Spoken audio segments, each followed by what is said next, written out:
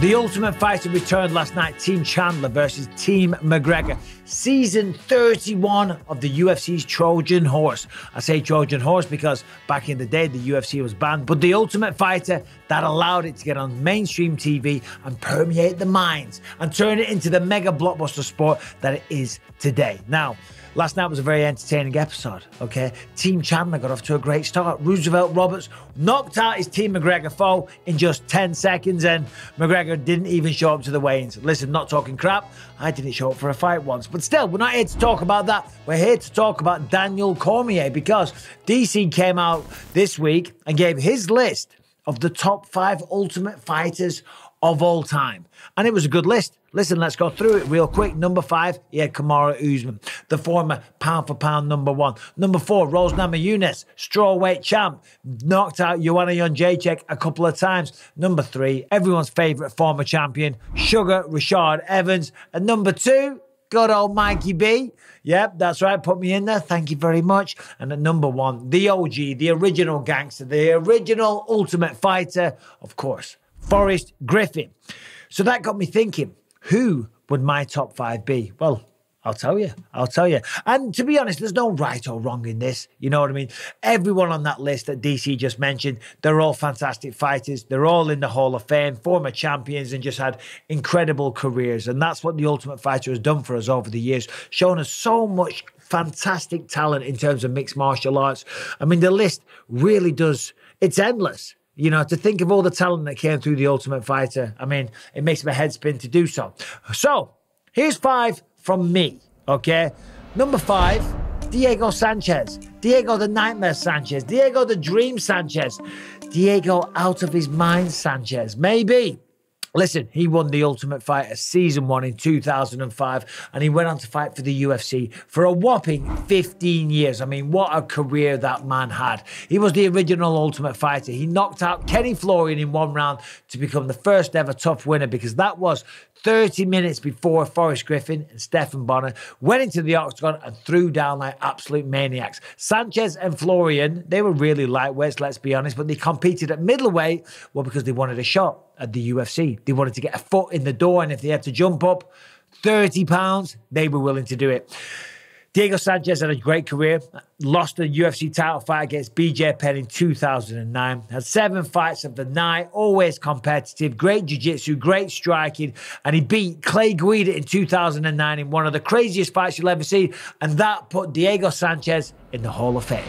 All right, another one, a fan favourite, a cult-like figure in mixed martial arts. I am talking about Nathaniel Diaz, better known as Nate Diaz. Eat your vegetables. The brother of Nick, the little brother. The top 5 season winner, 2007. And he currently has a record of 21-13.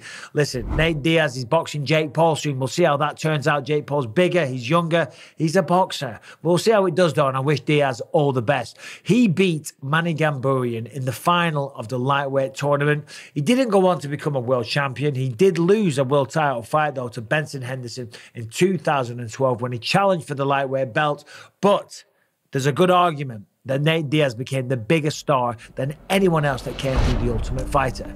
This next guy, he's going to get a special mention. Of course, representing Australia, Robert Whittaker, the Reaper, the Tough Smashes champ in 2012, who also went on to become the middleweight champion of the world with a record of 24-6. He won the Smashes, the UK versus Australia season. Listen, the UK and the Aussies, they're massive, massive sporting rivals, and Whittaker went on to win the entire tournament, outpointing Brad Scott in the finale.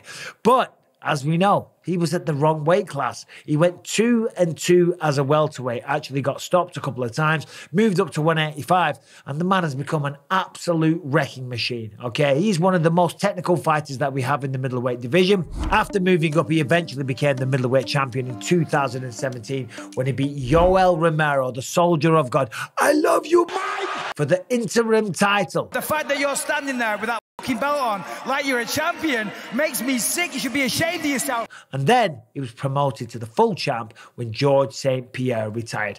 Let me tell you, I love Robert Whittaker in every way. The man's just so cool, calm and collected. A nice guy, great sense of humor, and he's a monster inside the octagon. The last time we saw him was against Marvin Vettori. Of course, he's had 2 fights with Israel Adesanya, came up short both times. But against Marvin Vettori, he showed that he's getting better all the time. A black belt in jiu-jitsu, represented Australia at the Olympics, and the boxing is just sublime. And I'm telling you, when he does finally get his hands on Israel Adesanya for the 3rd time, I'm not saying he beats him, because I got a lot of respect for Izzy, but there's a good chance. There is a good chance that he will eventually get the job done. All right, there was this guy from Clitheroe called Michael Bisping. He was the Tough 3 winner in 2006.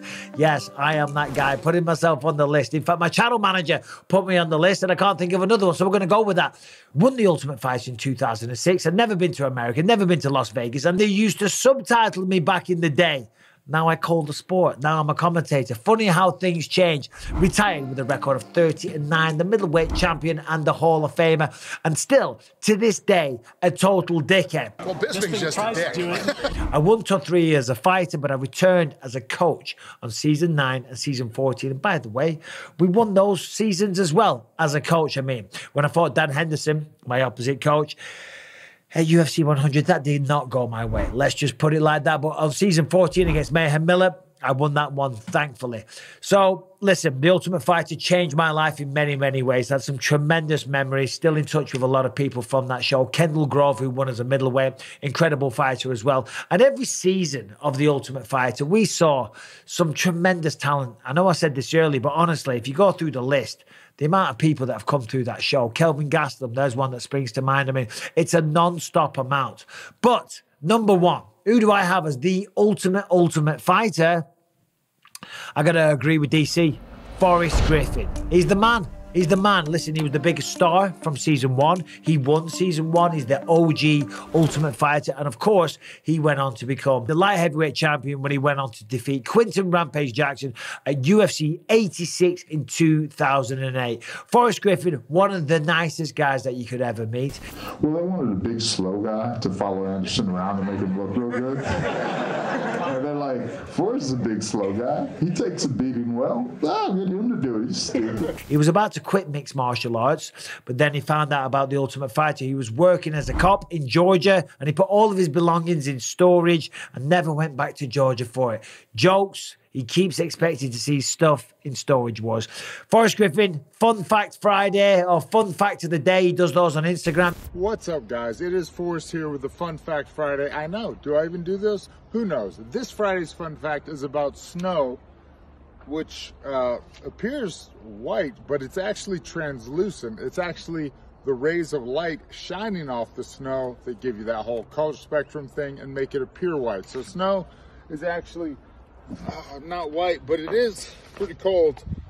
Another bonus fun fact, monkeys have been known to make snowballs and have snowball fights with each other. You can see him now. He's catching people at Power Slap. He'll be at the Performance Institute. He does a great job running that. Forrest Griffin, just an absolute legend of the sport. And shout out, of course, to his opponent, Mr. Stephen Bonner. Rest in peace to that man. So, the Ultimate Fighter's back. Season 1 was fantastic. McGregor didn't show up for the first one, but he's doing a good job so far, giving a good account of himself, wearing some beautiful suits, pulling up in Lamborghinis, flashing the cash. I just want to see the fight. When is the fight going to go down? December. Mark my words. Don't know anything about it. That's my guess. Hope you're all well. Subscribe, ring the bell. See you soon.